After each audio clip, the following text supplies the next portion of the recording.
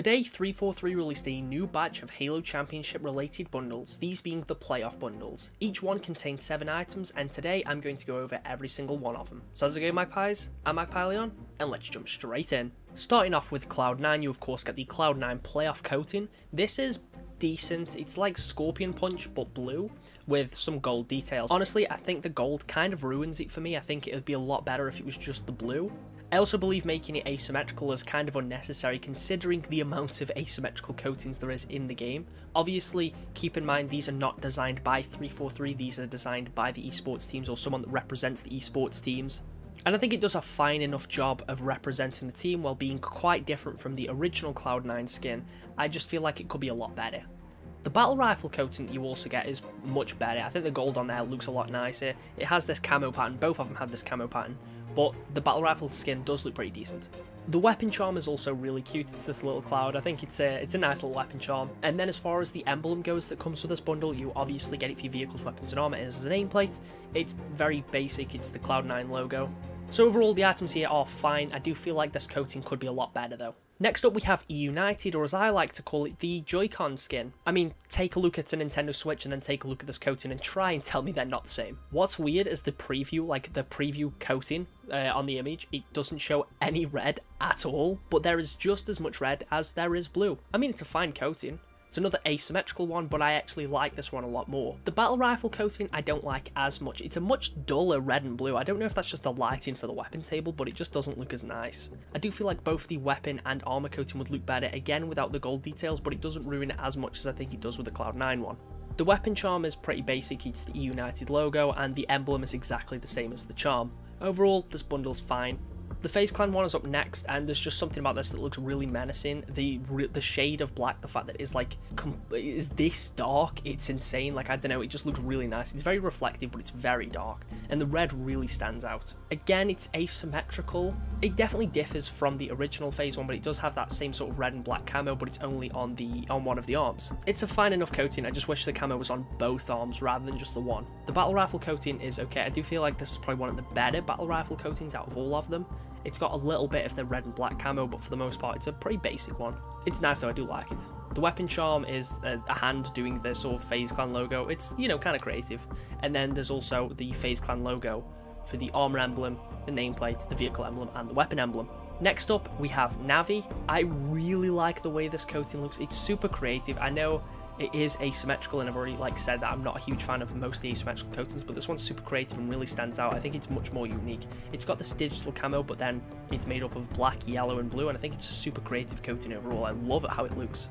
The battle rifle coating is also fine. Don't like it as much as the armor coating, but it's okay. The charm is the Navi logo, and the emblems are exactly the same as the charm. Again, it's a fine enough bundle, I can't complain too much. The G2 sports coating is probably the most basic out of all of them. It's very simple.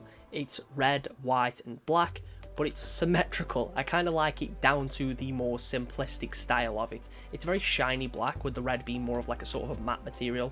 It looks good. Battle rifle coating, not as much of a fan on. I mean, we have loads of black and red weapon coatings, and this is definitely one of the worst. That's not to say it's bad, but as far as black and red coatings go for weapons, there's definitely better ones. The charm's cool. It's sort of like a metallic charm of their logo. It looks really solid, especially with the red eye. And then the emblem is pretty much the G2 esports emblem, which also looks cool, but I think the weapon charm looks much nicer. Next up, we have the optic one. This is my favorite out of all of them. I just want to make it clear, I don't follow the esports stuff. I don't care about any of the teams, so I have no bias towards any of them. But the optic one is definitely my favorite, and that's just down to the color scheme. It's white with black and green details. It also has these like sort of white green stripes that go across it, which look pretty cool.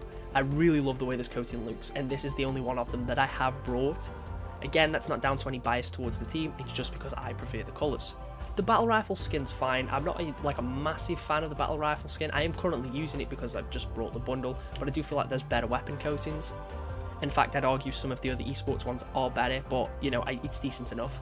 The weapon charm is sort of Chief's helmet, but with the Optic Gaming logo in the visor, which I think is a bit more creative, and it's better than most of the others. The emblem is also that. Looks much nicer as a charm than it does as an emblem though. Next up we have Fnatic. The coating kind of just looks a bit like Scorpion Punch, but worse.